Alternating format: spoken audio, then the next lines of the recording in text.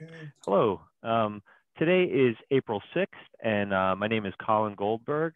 I'm here with Michael Rees, and I'm just going to pass the mic over to Michael to maybe introduce yourself, tell us a little bit about your background, like where you were born, where you live and practice now, and any cultural influences that you'd like to share. Sure. Well, my name is Michael Rees, and I was born in Kansas City, Missouri. And I always like to mention that my father was an interior designer, which is a little bit odd, a little bit unusual. But my mother was a definitely a housewife, but she also had moments where she wrote humor in newspaper columns, right? She did some newspaper columns, local newspaper columns, and wrote humor. She was always trying to write humor her whole life. And so I love that about my mom. I love that she gave it that shot. So that's, and my brother's an architect, and he lives in Kansas City, Missouri. So we kind of coalesced around expression, artistic expression and research and evolution from very early age. Very important to us. I mean, the house was like a bricoleur, full of objects and full of collectibles. Now my mom and dad are passed, but I have a lot of those objects. And so, like even now, one of my favorite is this one. It's, it's not even a very big one, but it's those Japanese lobsters, that are made pounded tin, and they're just beautifully made, extremely well done. They have fish and all kinds of different things. And they got this on one of their trips around the world. So I just keep this around. It kind of, it reminds me what objects are about, and I'm sure we're going to get into it a little bit, but so much is stored in this object for me. It's not just about the object and its sort of incredible craftsmanship and this sort of almost like a precursor to robotics in a way, but it's animate. It's something to interact with, to play with, whatever, but it's also the store of memories.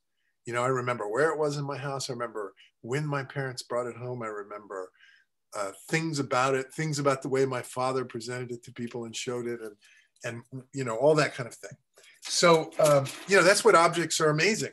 Human beings are capable of storing all kinds of knowledge, information, etc., into objects. So cultural influences. I went to the Kansas City Art Institute, got my BFA from there. And then I went to Germany and I studied in Dusseldorf, and I studied with Günter Uecker, even though I wanted to study with Joseph Beuys, but Beuys was much too famous for doing that kind of nonsense at those times. And I was very interested in Joseph Beuys as an early artist, as a young artist. And, of course, there's a lot of controversy around Beuys, and it just keeps coming, and I don't know how to parse all that stuff. It is an objective fact that I was interested in him, objective fact that he was very influential in my early years, but it was also really important to meet him and to be able to reject him, and to go to Europe and go to Germany and say, that's not what I thought it was, and which was the case. That was the experience that I had when I met Beuys. Then I came back, I went to Yale, and I was in graduate school at Yale. And I had a lot of good people around me, notably Matthew Barney was a very a great friend. And we sort of came up together a little bit, good colleague, but also Michael Gray and Katie Schimmer and several other people that were at Yale that, maybe haven't gone on to have big art careers, but nonetheless. Were you there when Greg Little was there? Yeah, actually, no. Greg was before me, but I know Greg from, we were colleagues. Well, his wife and I were colleagues at Oberlin, and he teaches a course. I thought it was at the Kent State, one of the Kent State annex universities or something. But well, he was the graduate advisor for both myself and Patrick. Yeah, and I knew found that. out that you know him, so that's I knew really that. We had met, yeah. So I knew Greg, but not at Yale. He was prior to me at Yale. And, these kinds of things are really interesting because, you find yourself in a place like that, probably out of some sense of ambition, but then you luck out because what you do is you make lifelong friends and conversations. Really lifelong, friends are very important, the people there and all that stuff. But sometimes I have conversations going on in my head that aren't connected to anybody I know anymore, right? And so they start to see these rich things, as well as what you define as art and what you define as your research, what you define as worthwhile and meaningful. These social experiences are extremely important. And so, you know, I think it's sad in a way that people have to go to grad school, and why we can't sort of create this in the general sort of milieu. But, you know, I guess that's a little bit what the art world is. The art world is this laboratory of those kinds of ideas, of those kinds of social interactions, and how people are evolving, developing, pushing, etc. I love that kind of conversation. I love that. That's why I guess I live in the New York area still, because, you know, it's still here. It's, you know, despite all the problems and the coverings up and the comings and goings, you know, the economy is to hell and COVID has ruined New York and all that. It's still artists all over the place. And they're still going to come to New York. They're still going to be. So I'm going on and on now. Maybe. No, it's interesting, you know, and I feel like the, you know, for me, I mean, my parents were both PhD chemists, and they, you know, urged me to go to graduate school because they're always big believers in education, and, you know, getting a terminal degree was important to them, even though now you can apparently get a doctorate of fine arts.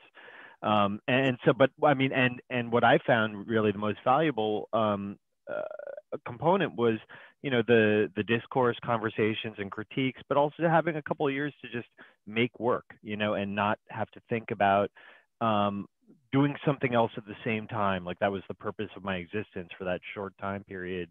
And I have to say, I miss it sometimes, you know, but I feel like what's been going on with Techspressionism and the conversations that go on sort of in the salons, but also in like the Discord server and other stuff, it reminds me of graduate school, where people are talking about the ideas behind the work, and also the, you know, the process and what software do you use and this and that, but primarily, you know, to hear about the ideas. And that's interesting. And it's hard to find, I think, outside of some sort of a structured environment in a lot of ways, you know, because so much of it is about just commerce, you know. I mean, the thing is that universities give you, you know, because of the loans and all, I mean, you know, because of all those things, it gives you a kind of financial security where you really can take those 2 years or sometimes 3 years, or if you're getting a PhD, different, but take those time and really invest it, you know, really take yourself seriously and give yourself a chance at being serious about art, you know. And lots of people drop off. There's nothing wrong with that, you know, and lots of people keep going. And so, but I love the discourse. I couldn't agree with you more. And I love the sort of personalities. I'm always amazed, no matter where I go, what I do, there's a lot of similarities and commonalities to people's stories, but everybody has such a kind of fingerprint of a personality, of a life experience, you know. And that's always pretty fascinating to me. Totally. I mean, did you know that you wanted to be an artist, like, from a very early age, or like, did you sort of make a decision when you were graduating high school? Like, how did that happen? Yeah, well, the thing that happened was that my brother, I was the younger of two boys, right? My brother was older than I was, and he had my father's name, and my father was the designer. And so my brother was actually quite good very early with drawing and sculpting, and I don't know, he was in a magazine. They had him with his sculptures and stuff. And, you know, and it was sort of to promote how talented my dad, you know, my dad's progeny were. And so I was always kind of intimidated because, you know, developmentally, I'm a couple of years behind. I couldn't do anything like that, et cetera. And so in a way, he kind of occupied that spot in our family. And what I did instead was I thought I wanted to be a writer. And so I studied, you know, I wrote short stories and poems, and God, they're awful. They're so bad. And maybe they still are bad. They didn't get any better. And, you know, that's what I thought I wanted to do. That's where I thought I wanted to go with it, is to be a writer. And then I went to college, and I, you know, met some people, some wonderful people that were great artists and loved art and all that stuff. And they kind of just, it was like a whole renaissance for me. It really happened. And the other thing, it coincided with me learning about Egon Schiele, who I'd never known about. when I was a kid in the Midwest. I think there were a couple of shows in galleries in New York. I can't remember. I'm thinking it was Tibor Donaji, but maybe it wasn't. And I saw these Egon, and it just like blew me away. I couldn't believe it. I couldn't, you talk about expressionism. That stuff is so powerful and poignant. And I'll never forget. I mean, it was almost like receiving energy through these works. I mean, they did something to me. They changed me. And for a long time, I made a lot of drawings that looked like Egon Schiele, which it's funny about art. Originality is so important and all. And, we've kind of knocked that down pretty good. But the thing is when you're a young artist, you're trying to find a place.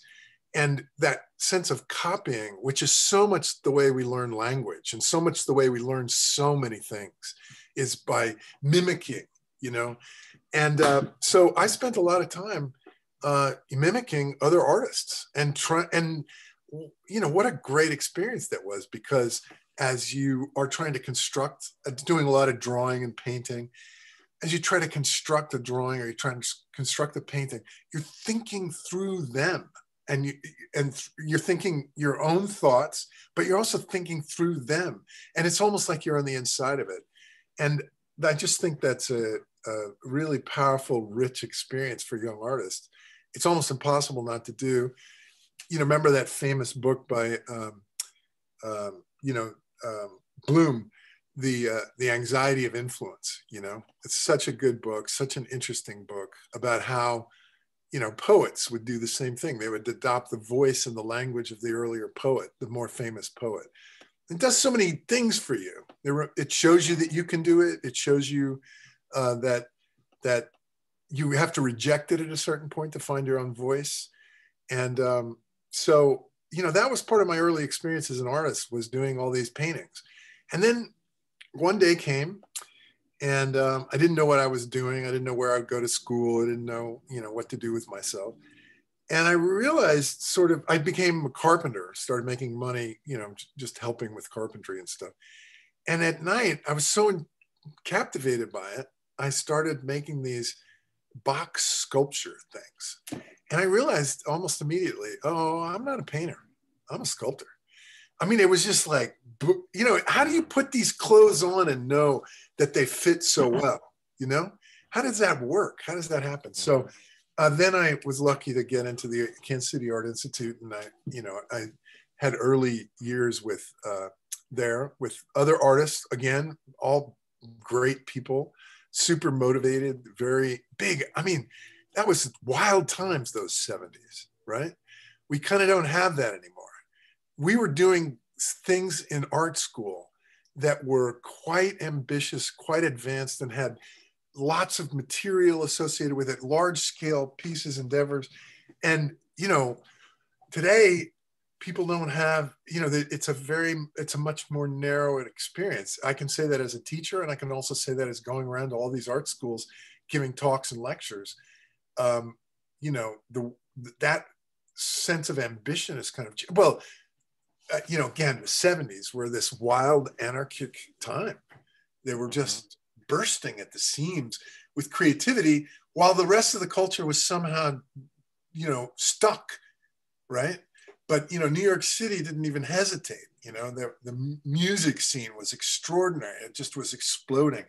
So I loved all that stuff, and I loved that early experience of being able to do large scale public works without any permissions. We just did things. And today you could never pull a thing like that off. The control systems are extreme. I definitely have this punk background, and punk art school, you remember that David Byrne was in an art school, and they started the Talking Heads and all that stuff. Yeah. That was like that was, I'm still carry that inside of me somewhere, is still this punk ethic, this punk aesthetic. Gotcha. So interesting. Kind of, yeah. Well, I think, definitely a lot, that rebellious spirit, I think, is a lot of times what makes people want to follow the path, of being an artist in the first place. But and then sort of going more towards the establishment side, like I saw in your Wikipedia page that you had shown in the Whitney, like, can you tell me a little bit about that work and how you ended up there? Well, that was, you know, that was 1995. And I had done a sort of a show with Lisa Spellman at 303. And that was this very kind of very art de pauvre kind of work and stuff. It was kind of very casual in a way. It you know, it was definitely all about language, and it was definitely all about you know, also about the hand and about sort of the evolution of something over time, you know, things changing, and the whole show, I forget, I don't think I had a title. I think the show might have been called Untitled or something like that, but it had all kinds of pieces in it, like Doobie Doobie Doo and Caduceus and sorry, I'm forgetting the name of one of the pieces, but you know, one of those pieces is the collection of the Whitney Museum, et cetera. But it was kind of it was an early attempt to kind of deal with the construction of masculinity, right? The masculine thing. And so the sort of rubric or the question was something about doing and being, right? And the finger represented a kind of a doing, and the penis a kind of being. So the pieces were all made of fingers and penises, right? Caduceus was these two huge, you know, I could even get a couple of pictures of those up. They were really odd, you know. I couldn't actually believe that. Let me give you, I think I need to give you some sort of co-host privilege to share your screen in 1 sec. I probably should have done that ahead of time. Here we go. Problem. All right, now it should here. Let's see now. I wasn't really thinking that I'd end up talking about this, but you know, I was very influenced by feminism, right? And you know, when we were in the university, there was an awful lot of classes we were taking and reading we were doing and stuff that was going on. And we, you know, I don't see your screen. I don't know if you need to. Oh, I haven't shared. Oh, you didn't share it yet. Okay, gotcha. Yeah, I mean, whatever you want to show. Oh, there we go. Here's cool. One of them. This was a piece called Doobie Doobie Doo. And, you know, you can see how casual they were. They were steel studs, you know, I worked with and then these wires, and then there were plasticine clay pieces out on the edge and stuff like that. Now, I'm having a hard time finding this, finding that works.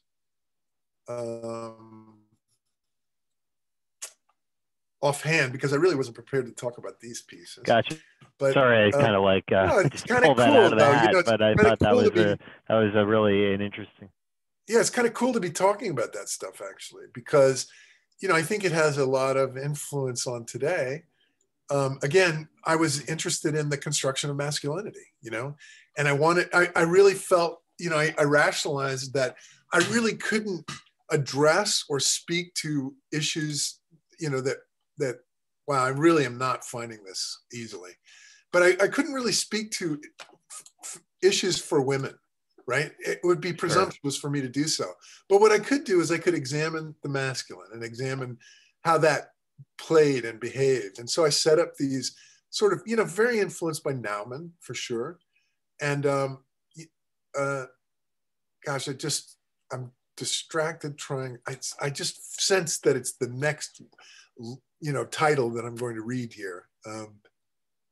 Let's see. Oh, more of woods. Yeah, I'm not. Well, dumpsters and clouds. Okay, I'm not going to find it.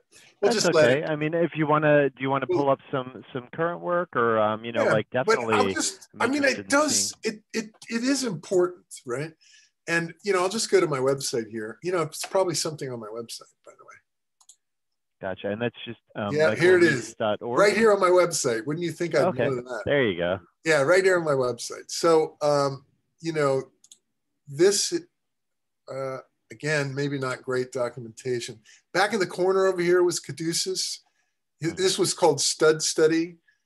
This was something about monkey see, monkey do. There was two monkeys climbing up inside of the lamp over here. There was the Doobie Doobie Doo back there in the corner. And those are the monkeys climbing up.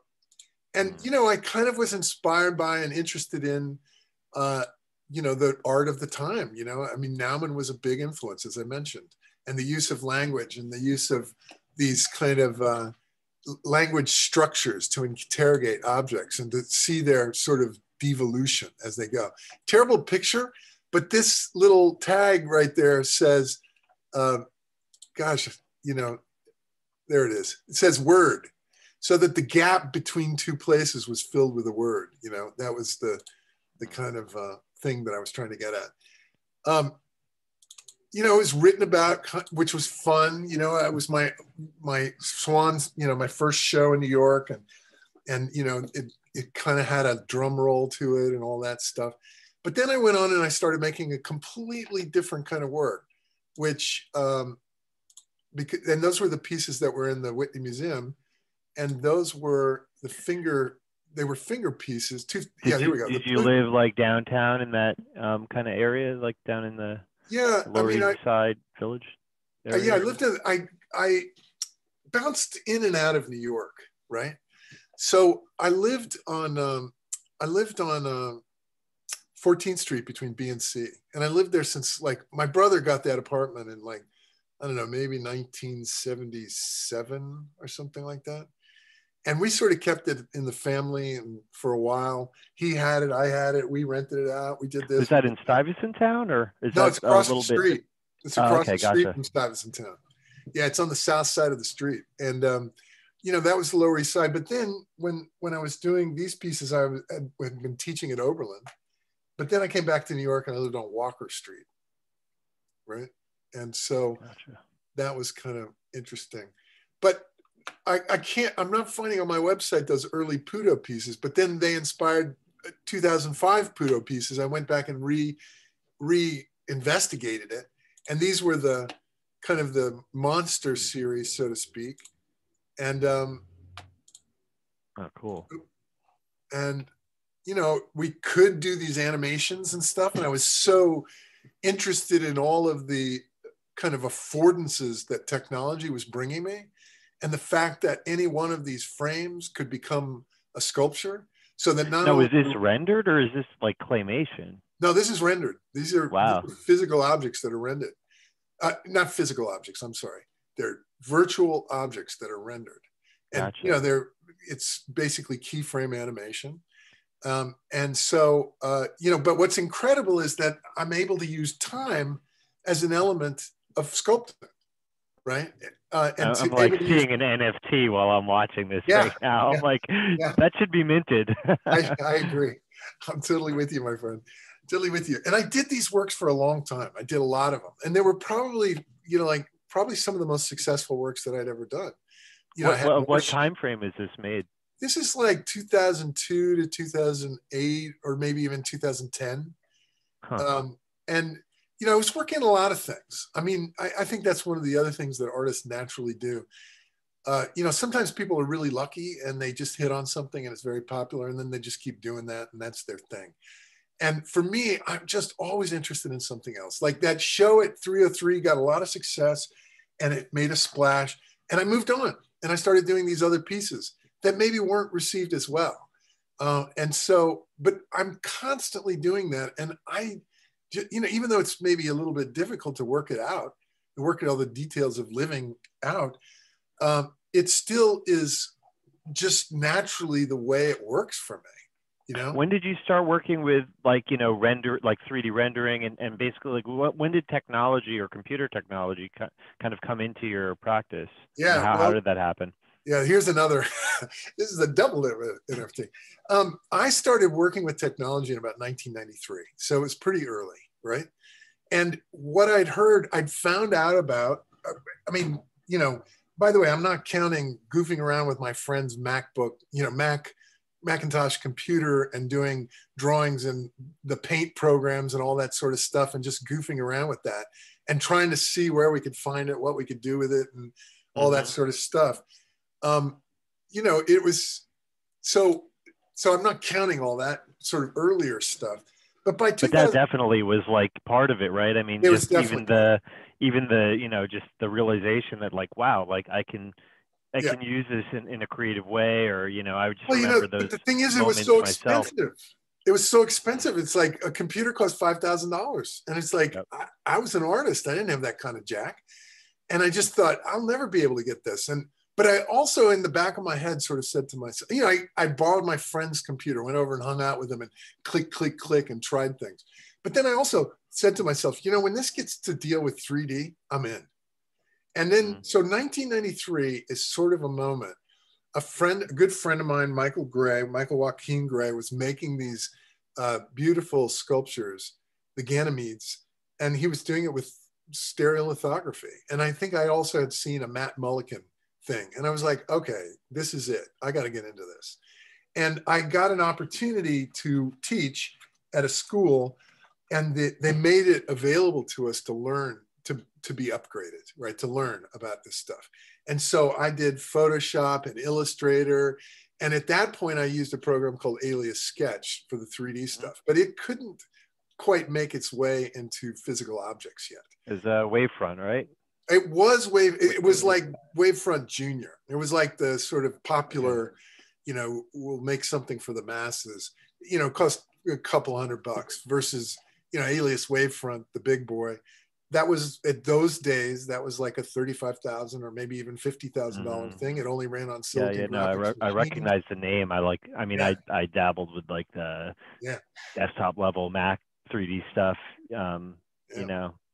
And, you know, Greg Little was somebody that was really into this stuff really early. When I was teaching at Oberlin, which was 90 to 93, Greg Little was somebody who was doing these incredible renderings. I think he was using an early 3D Studio Max, or precursor to 3D Studio Max. Well, Joseph Nekvital was the guy that connected me to Greg. And then I found out that Bowling Green had this relationship with Silicon Graphics, and they had an Onyx workstation, which at the time was like, you know, amazing. It was like they had the monolith from whatever that movie was, you know, but it was like the, you know, and then I remember getting there, and there was like a little room where like the computer art grads got as our studio, which was like a closet, you know, and there's like the Onyx in the corner, like gathering dust, you know, and it was so sad that like I built it up into like, and by that time, you know, desktop rendering was like standard practice. You didn't need this, you know, this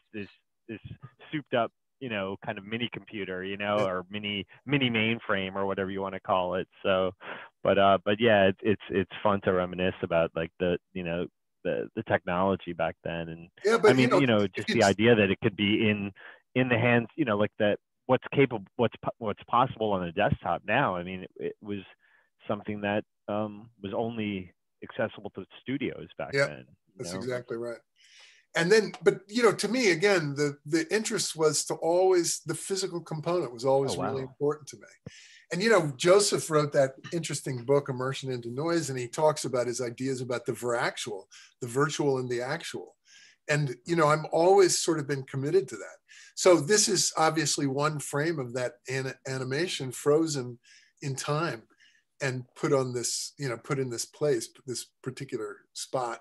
And that's still, a physical, is that a physical sculpture? That's a sculpture. That's a physical sculpture. That's incredible. It's 18 feet tall from the foot to the top of the fingers. So how do you go from like a 3D rendered, you know, digital object to something of that scale? Yeah, well, I mean, with great pain. That's how you do it. No, I mean, actually, it's become easier than it's ever been. But in this case, the form was milled on a 3-axis mill. And then we assembled all the individual parts because we couldn't mill it in one single shot. And we assembled all the different parts. And actually inside of that thing is a big steel girder that holds it into place and keeps it set. And it just, once you have the 3D model, that 3D model is translatable either through 3D printing, through a kind of a printer driver kind of situation, or through various tool paths in a CAD CAM standing for computer aided manufacturer kind of environment, right? And at this point, this is the way the world is made. You know, everything from soup to nuts is manufactured in this manner. Mm. When I first started, they were just getting off the ground. They were just beginning. But I think it was an interesting time. And one of the things that I always saw was an interesting parallel between things that were going on in this tech world that ostensibly had no interest in art and things that were going on in the art world. You know, I mentioned Naumann, for example. Naumann made those tunnel pieces. If you remember, they go from like different cross sections. He made all kinds of different versions of them, right? And they went from different cross sections, maybe a square to a triangle to a circle, etc., right? And those were essentially algorithmic pieces. And, you know, basically they were essentially algorithms. So, and Naumann, I don't think it's well known or well talked about, had studied math, and he was very conversant with all these mathematical things. So I saw this parallel all the time between an artist and what an artist is doing and computers and what a computers are trying to figure out the very same algorithms with the silicon graphic machines we're talking about, except they were on mainframes and it cost a fortune to develop. And Naumann was doing the same thing in his studio. I mean, I think it came later with you know, I mean, I did a whole project called the Sculptural User Interface, and I had all these ideas.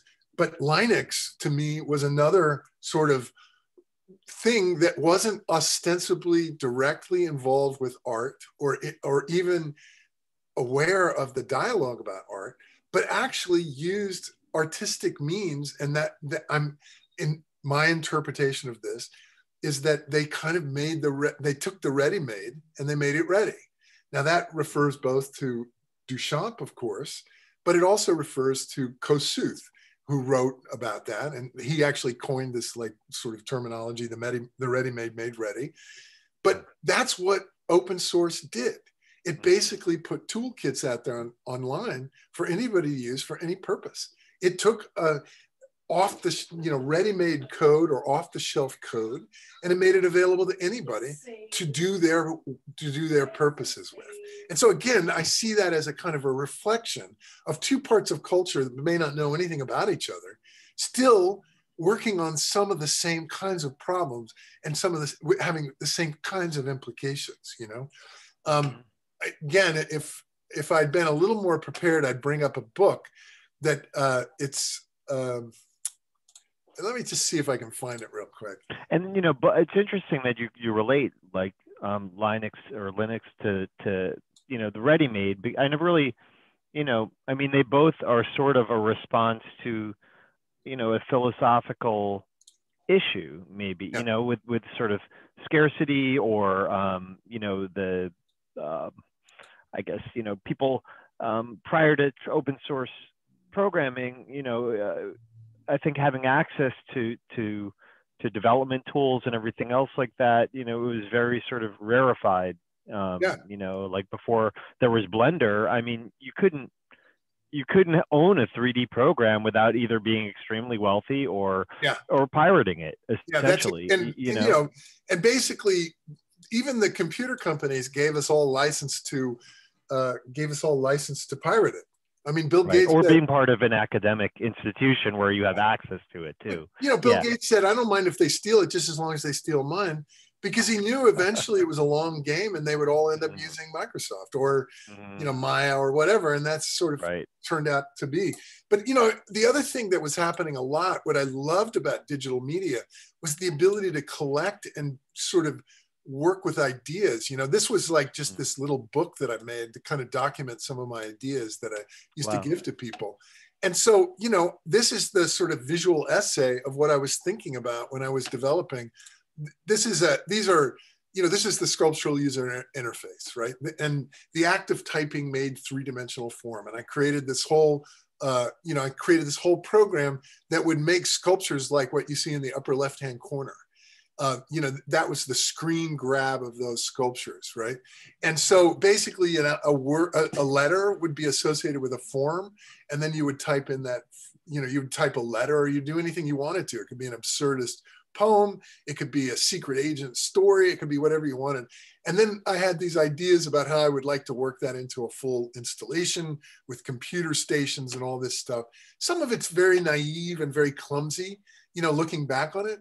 But at the same time, it's research. And that's one of the other things that technology did for me, is it freed me up from being only about expression, Techspressionism notwithstanding, but it allowed me to be, to delve into ideas and to combine strange bedfellows. So, this is a pretty strange bunch of bedfellows here. We have, Duchamp, Beuys, Kossuth, and Linux. There it is. There's my sort of visual essay, And then at the same time, I was also interested in tree branching systems, because the sculptural user interface was essentially a tree branch. It always if this, then that, if this, then that, if this, then that. Sure. And so this is, this is Darwin's famous, little Darwinian famous thing. This is the Sephiroth, the tree of life thing. I just was kind of interested across cultures and time about, once again, I put the Duchamp bottle tree in there. These things were really fascinating to me, right? And I was interested to look and to draw them all into the same space and to imagine them, It's funny too, because I feel like, the longer I've been involved in this sort of Techspressionism project, with it sort of having been coalesced into a group, the more that, I sort of question, what constitutes expression. That is, underneath the intellectualization, there's still a feeling about something that's sort of like the kernel. You know what I mean? And it's interesting to think that of things that way, that on the surface seem very, conceptual and intellectual. But then if you dig down into the sort of origin story of the idea, there's this kernel that is about a feeling about something, some issue, something, like it's, right. I feel like it's almost like, with the, anything to do with a human being, right? Like there's, that's what separates us from machines, Well, we have a synthetic imagination for sure. And we also, I think the thing that's kind of important is that, the hybrid is, being able to put this together with that. It's such a basic thing. But it's a metaphor. Already it's a metaphor. And this is really at the root of language, the development of metaphor and our ability to say metaphor and do metaphor. And as you say, you dig down to the basement of it, and there's something bugging you, some kernel, you're almost like the princess and the pea. You just can't get comfortable. You got to go at it. You got to feel it. You got to bring it up. You got to look at these things and imagine. And sometimes you're totally wrong. But the point is the speculation. It's interesting to imagine the difference between expression and speculation, right? Because for me, that's a rich territory, right? I love the idea of speculating. This is essentially what I'm doing here. There's no objective relationship between these artists, right? I'm making up the narrative that weaves these things together for me. And maybe it's good for you too. I don't know, but I'm looking at it. That's the point. And, I think it's interesting because this work, the sculptural user interface, at the same time, I'm also working with, it's too bad I can't call it up, but the program is so long gone. It worked on the Macintosh operating system 10.6.8 was the last time that I could use it. And I just don't have the wherewithal, the means, the attention to keep this program going. And I installed a virtual box or one of those parallels, I think, just because I used to love, I don't know if you ever used Adobe Streamline. I mean, they killed that off, years ago, but I could make things with that program that I couldn't make in anything else, I ended up installing, this emulator just so I could run an old version of Mac OS on my machine, just, I'm going to have to consult with you about that, because I would like to get a copy of that, and because I still have the program, of course. Yeah, if you have parallels, you can install, off of, if you have the installer CDs, it'll work. For sure. Oh, I don't know if I have the installer CDs anymore. CDs. Or the disk images too. As long as you have the disk images and a serial, you're good to go. yeah. But, you know, so this work, I was kind of concurrently working with this stuff. And these are the, you know, I showed you that animation, and this is one of the sculptures that got realized from that animation. And, you know, again, I would really love to pull together these sort of, like, I don't know, visual, I don't know what to call them. Visual essays is too literal, too. Who is that one in the red background? That looks really... You mean this orange one right here in the middle is Francis Bacon. Okay, Francis Bacon, sure. you know? Gotcha. And, you know, I'm just kind of, again, examining things that are of interest to me, and you know, kind of creating works. Hans Bellmer, of course, and Joseph Beuys with the animal, biting the animal, the sheep with, you know, and then the Naumann, and then Abu Ghraib. I mean, you know, somehow these are poles, right? All the way from the Dance of Joy and Matisse to the Abu Ghraib pyramid, you know, that disgusting moment in American culture, right? In American politics. And then, you know, at the same time, drawing together different parts of my work. This work on the left was from that period of 303 that I showed you with earlier. And I did these performance photographs and stuff. And the piece on the right being, you know, kind of also a kind of a dance or a performative space. There was always an animation and a physical sculpture and a performative space. And so I was dealing with those different ranges and trying to, you know, I don't know, being an artist about it, just being in my studio, putting this next to that, and imagining, you know, possibilities, imagining places to be, imagining ways to work, you know?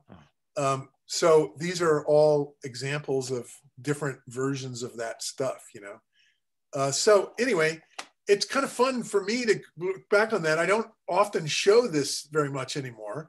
So, you know, but that's definitely part of, you know, my growth and my development. Also, you know, in the 90s, I got really interested in these pieces. I mean, we're just going on down memory lane here. This was the Ajna series, and, you know, it was very inspired. I mean, look at these. Beautiful. Look, I don't know, you know, I'm always a little hesitant to say it, but look, for me, this image is extraordinary. I love this image. It's beautiful. And what's incredible about it is it reminds me a little bit of something that's always been kind of near and dear to my heart, which is, I don't know if you remember the Kafka, the penal colony, right? And in the penal colony, the engineer who is going to fix the machine because it's misbehaving and all this stuff. And he pulls out a drawing, and the drawing is described in the text, and it's an incredible text, right? Beautifully written. But the lines are so dense that you can't understand anything unless you have extreme expertise. And so this kind of reminds me of that penal colony moment and all of the things that implies. But at the same time, you can make things out. You can make shadows of things out. And you can kind of, and again, these are works of imagination. This is a kind of an imaginary anatomy. But it coincides. I mean, all these works, I want to say, all these works have rich layers that are associated with it. And I sometimes am not very good at getting to all the layers. But, you know, this work is being developed at the same time that the Visible Human project is being developed. And that was, I remember that. That was one of the first digital portraits of the internal anatomy. And I was very excited about all that stuff. I thought it was extraordinary. You know, they got a criminal, they sliced him and diced him. He donated his body to science. And supposedly they made one of the most accurate portraits of human anatomy that had ever been made up until that point. And there were these amazing pictures of that. And some of them were pictures where it had the drawings of Leonardo da Vinci behind the actual three-dimensional anatomy. One in particular was the way the eyeballs worked. They had the drawings in the background, you know, computer renderings, right? Which, you know, very technical. The Leonardo drawings as wallpaper in the background, where the 3D model of the guy's eyeball socket was floating in the center. I mean, they were incredible. I had that CD-ROM, I think, where you could go through the slices, and, you know, I remember that CD-ROM. That's like another relic. But I loved thinking also about, you know, Leonardo, as brilliant as he was in the invention of the invention of sort of empirical observation. I mean, I loved all those stories. I loved you know, Titian doing those, you know, those drawings. I'm forgetting the names of them right now. You know, the character, the body exposed, holding the skin. And Titian did the drawings of these, the first anatomy book by Vesalius, right? Vesalius was the first anatomy book. I think I got that right. And, you know, I loved all the stories. I loved imagining a time when bodies, which usually were put to the grave, were now all of a sudden in scientific laboratories, and people were risking their lives to study how we are, what we are. And just what a tremendous moment that was. And then at the same time to see this Leonardo drawing, Leonardo, you know, kind of doing empirical observation, you know, really like an important moment in the modern experience, what became the modern experience. And knowing that he got things wrong because he drew them according to the beliefs of the day, right? He drew the male and the female reproductive system, for example, according to what they thought, they thought it worked. And he was wrong. It wasn't correct. He didn't have enough knowledge. It isn't. And so I thought that was amazing to have a masterpiece by an artist sort of enacting this empirical aspect, but also to have in the foreground what is put forward to be the perfect representation of the human anatomy.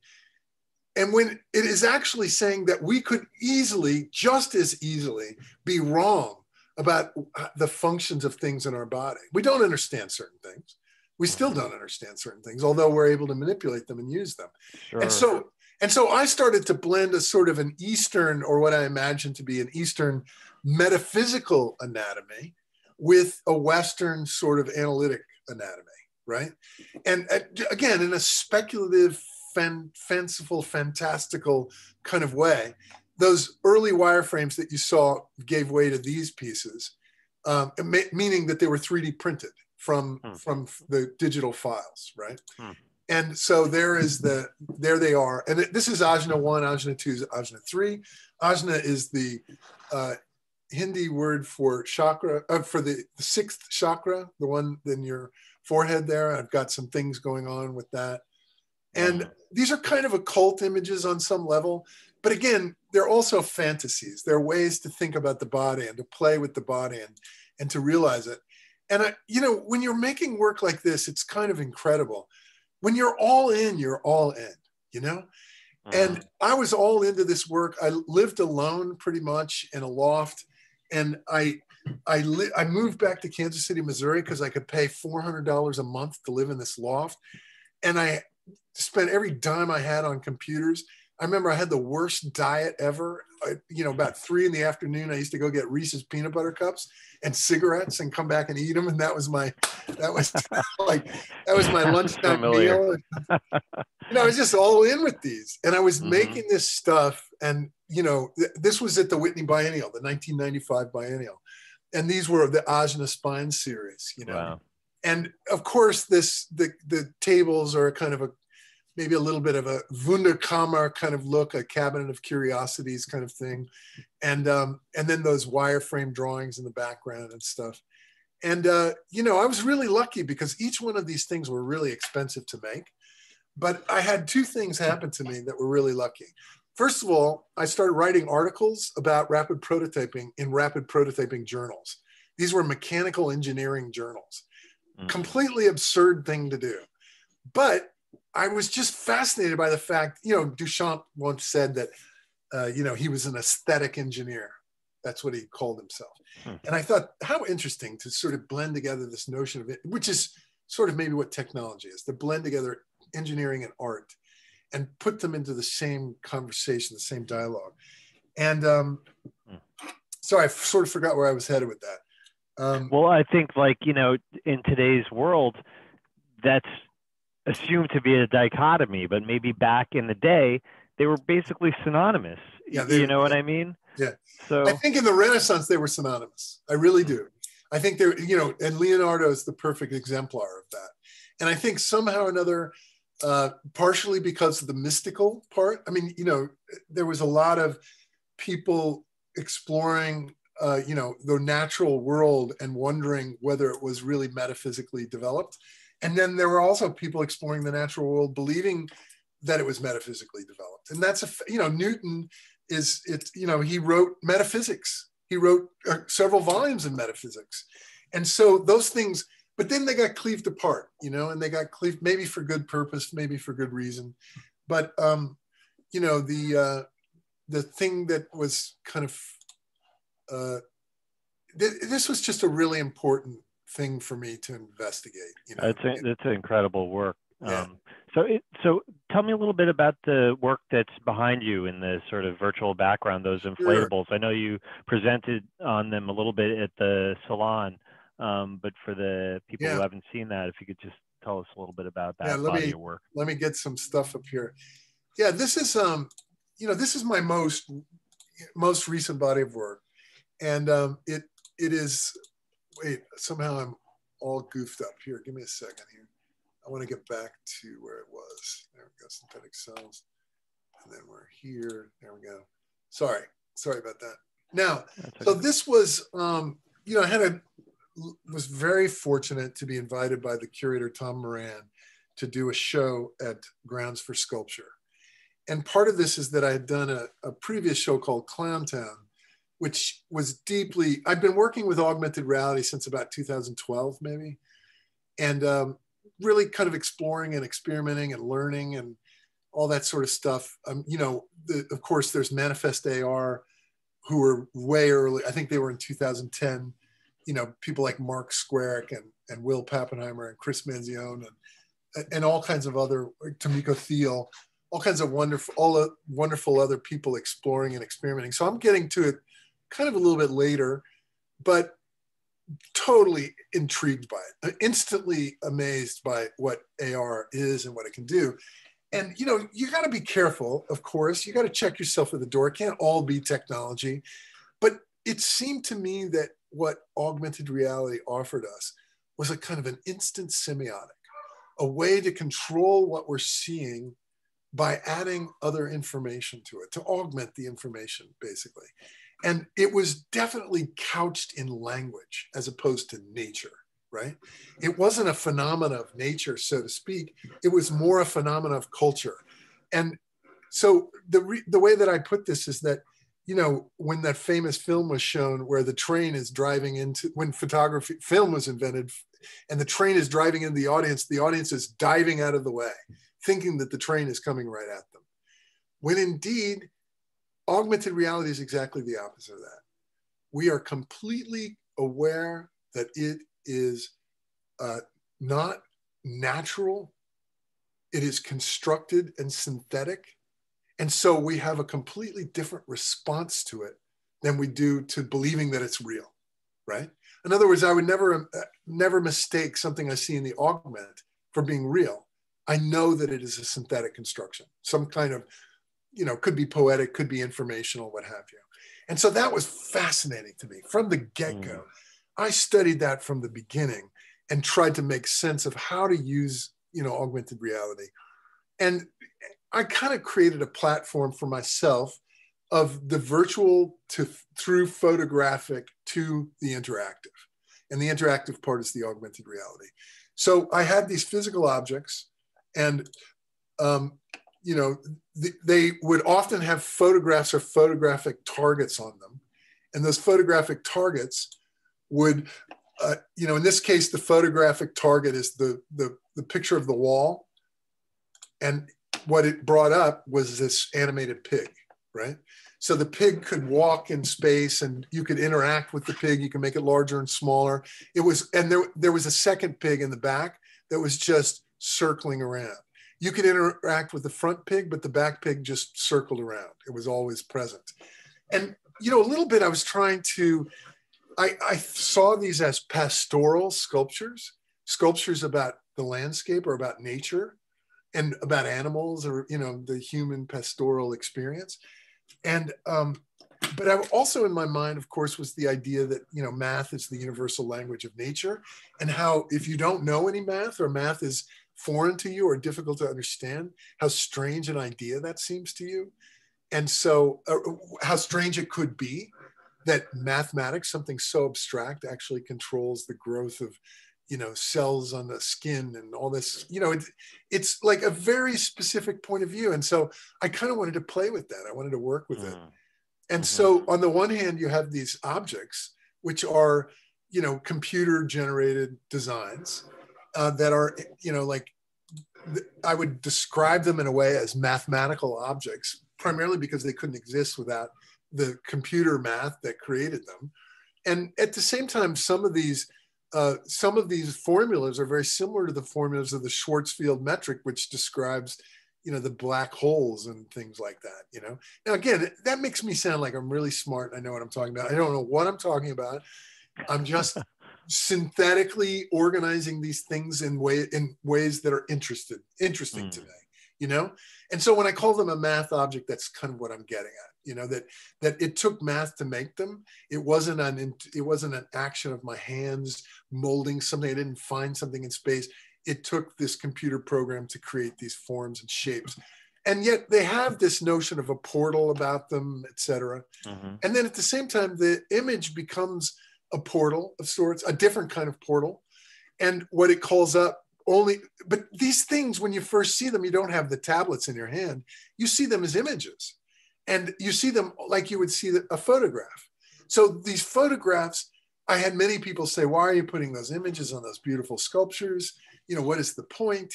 Blah, blah, blah. They didn't realize immediately that it was the augmented reality.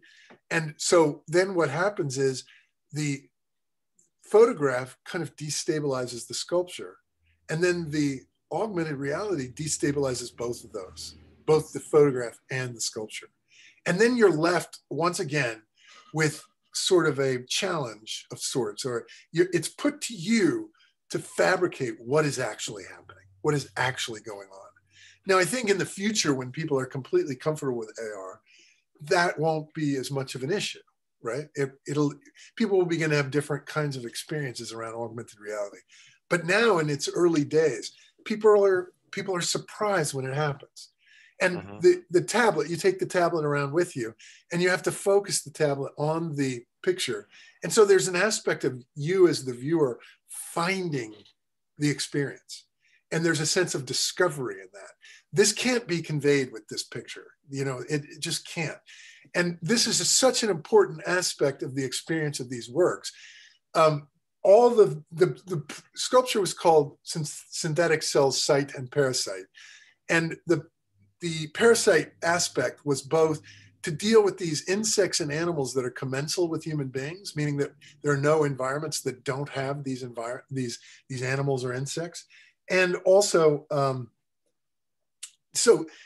and then that was, so the augmented reality has kind of a parasitic relationship to the sculpture, right?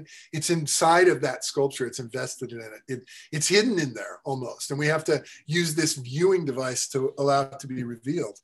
And then, but at the same time, I also had a second aspect of the exhibition, which was always planned.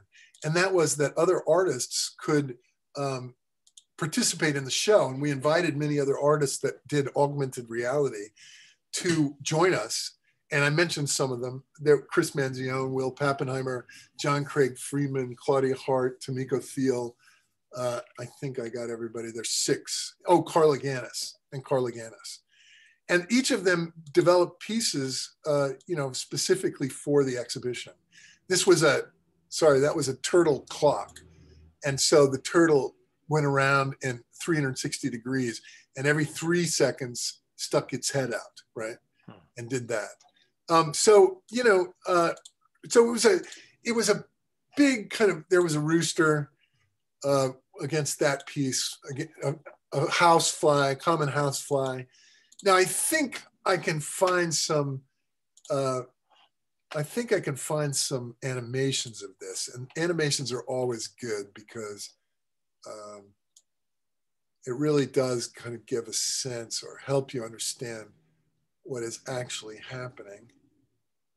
So are the tablets sort of like installed as part of the exhibition in fixed plations, or how does it work with the experience of it? Yeah, that's a great question, because I was one of the first people to do this. Everybody I know that's an augmented reality artist is like, oh my God, I'm going to steal that. And they have. So I have a stand on wheels, And then I have a mount, and then the tablet goes onto the mount. And so you literally, when you ask for it, whatever, you grab the tablet and you're able to walk around and train it on each of the images to get the experience of what you're trying to. Now let's see if well, I thought I almost had it there. Isn't it amazing how many photographs we take these days? Yeah, it looks like you have a pretty good storehouse there. I do, and I like if I were a little bit better prepared, I'd have this. I've had this at the ready for you. Oh, darn it. And oh, there it is. There it is. There it is. Okay. So this might be able to give you a bit of a sense of having a whole experience of the piece. No, that's not the one. That's not a good one. Sorry about that. Let's try this one. You kind of bring the tablet to it, and then the augment shows up, and then you're able with finger gestures to interact with the pig inside there. And that was actually quite a fun thing because kids especially, but people in general, would do a lot of play with this. So they'd pose the pig in a certain place and they'd get their friend to stand in between the screen and the sculpture. And then they would take pictures of it, right? And then they would laugh hysterically and have a great time. They would, they'd put the pig kissing the person or something like that. Right. And sure, that was very much, this show, I wanted to have, the overarching experience of the show. I wanted it to be joy. I wanted to bring joy to the table. I put this show, it sort of has a cousin or maybe a brother or a sister in the Clowntown show, which was a very political show, which also had augmented reality in it in a very deep way. And I put those two sort of together in part because the Clowntown show had this kind of analytic, heavy quality about this moment that we were in right at the change from, the Obama presidency to the Trump presidency. And this work, I sort of decided that I wanted to explore and experiment with trying to connect with people, not through an analytic or even maybe perhaps a sense of superior view or something like that, but actually just meet everyone in the same place, meet through joy. Let's find commonality and common relationships that we can build on. Let's stop with the division and all that sort of stuff. So I really tried to do that with this show. And I've always been a little bit lucky to have these wonderful experiences. I was down during the show and I was hanging out in the show, just sort of, taking care of business or something. And I saw these people and they were walking around with the tablet and they went from piece to piece to piece. And I noticed that they had missed something, that they didn't use the tablet correctly or something like that. And it was a mother and her two children, at least I presume. And I went over and I said, excuse me, but I just want to let you know that there are these other experiences. All three of them, without exception, turned to me with this look on their face like, excuse me, but we're having an experience here. And I love that. Everything they were experiencing was enough for them. And it was big and expansive and bold. And, and I kind of loved that I had the great opportunity to experience that, to reach people on that level, That's awesome. That's like, they weren't an external observer anymore. They were a participant, and that's something that's pretty rare, I think, in terms of an artistic, experience as a consumer, quote unquote, of art, to really feel that, Yeah, I agree with you. I totally agree with you. So yeah, that's a great, that's a really amazing body of work. And thank you very much. I definitely, I was struck by it when I saw you show it in the salon, and I think it actually, I was telling you before the interview, you might have seen me. I posted about it that afterwards I went and searched for AR apps in the App Store, and when I was hanging out with my 6-year-old, I got her to do to an AR piece by drawing a picture of our cat, and then that was the trigger image, you know, and then the video was a video of that cat, you Isn't know, that and then great? Yeah. dropped it on the ottoman or whatever, and then, you know, oh, and then you see the picture, and then it just turns into the video, and it's really like, you know, it's like magic, you know, but it's like the type of magic where you're going to the magic show to see the magic, Yeah. like how Yeah. you were describing it. It isn't like, you know, you're shocked by this surprising experience. It's like, wow, here's like this really cool, like magical thing. And then you're primed to experience it by, you know, either being involved in the creative process or as a user of AR, you know, knowing that there's going to be this additional layer of information or experiential information on top of things. And I think, you know, it definitely, as time goes on, this is going to be more and more just built into our personal daily lives. You know, I mean, I think Google Glass was a little bit ahead of its time, but, you know, I could see down the road there being, you know, this being something where it does become just part of our normal everyday existence. And it'll be interesting to see how that, you know, how that happens. I mean, the first time. Isn't it interesting how creepy Google Glass ended up coming off? And it is strange. Well, yeah, I think part of it is like that Google has this storehouse of personal information on like every human being. So it's sort of like that combo creates some frightening possibilities in a lot of ways. It really does. Know? It really does. Yeah. So here's some of the people, and, you know, this is John Craig Freeman. And if you go to my website, you can read, you know, you can read what they were thinking about, their works. And, you know, this was different than having a group show, because again, it was a show within a show, and it sort of was a show about opportunities or possibilities, as opposed to sort of like an encapsulation of one thing or another, right? It was something that was expansive and reached out, as opposed to focused and about a single thing. It was about AR, you know, on some level, but it was, you know, it was about AR, and so that it had that focus.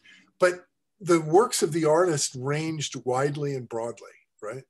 I mean, this is Will Pappenheimer, Tomiko Thiel, Gardens of the Anthropocene, and Carla Ganis did a comedy routine with the inflatable boy that was very funny. Chris Manzione did sort of you know, kind of a more formal but almost experiential experience of objects and sound and different kinds of things. So there were just all kinds of attitudes and expressed in this show, and I was really pleased. People were really kind to be part of it, you know, to make their way. But yeah, that was that show. Very cool. Very cool. Well, I guess just, you know, to wrap up, and I've been kind of adding this on as like an additional question for the last couple of people, artists that I've interviewed is, you know, from your standpoint, you know, since we're sort of framing the interview within sort of this Techspressionism, social sculpture, or whatever you'd like to call it, you know, I'd like to sort of know, what is it that you know, interests you about the idea, and you know, what would your own sort of personal definition of it be? Oh, of Techspressionism. Yeah. I mean, that's an interesting question. You know, I think that, I mean, I might have a long answer and a short answer. I think to kind of get at it a little bit, you know, human beings are tool makers. We're technologists. You know, that's not all we do. That's not the only thing that we're about. And so what's fascinating to me is that we've invented a sort of all-in-one technology, something that we're really literally trying to fit everything into. It's our commerce, it's our health, it's you know, and that's these computing devices. Whether it's a computer or a phone, I don't really think those are form factor questions, not otherwise. And so the aspect that, I mean, the art world just never ceases to amaze me, how they maintain their gait and keep people out and so on and so forth, and how the word technology has this pejorative connotation. And part of that was the 1968 software show at you know, at the Jewish Museum, which, you know, and so, you know, and it flubbed up, but that is like the axis point of the beginning of so much of art and art as we understand it today. And so the idea that technology is a font of experience. Now, this goes back to, is technology just a tool or is technology something else? So if we treat technology as a tool, then I just have these great tools that I'm working with and I can use them for whatever purposes, and they have no other greater import. But we all know that not to be the case. You just mentioned the way Google uses technology is actually kind of onerous and difficult, and that it has all kinds of political implications as well as ethical, philosophical, other kinds of implications. And so when their "Don't Be Evil" motto, I think they started with that in premonition of the capacity how evil they were going to right? become. Right. How evil they were going to become. But, you know, so the thing that I'm kind of trying to get at here a little bit is that technology is a philosophy. It's a philosophy of behavior. You know, it's a philosophy of many different things. And so this notion that the gatekeepers would keep technology away because for some reason, and they do, they try, they have, there haven't been as many, it's starting to happen more and more as new generations, they live in technology, so there's no question. So the point is that technology is big. It's a big thing. It's a philosophy. It's full of attitudes and thoughts and positions and implications that we haven't quite completely thought out. And so to use it in an expressionistic manner, in other words, an intuitive, felt kind of way, is inevitable. It's just inevitable. And so what I would think of about Techspressionism is I'd put it in the context of that inevitability.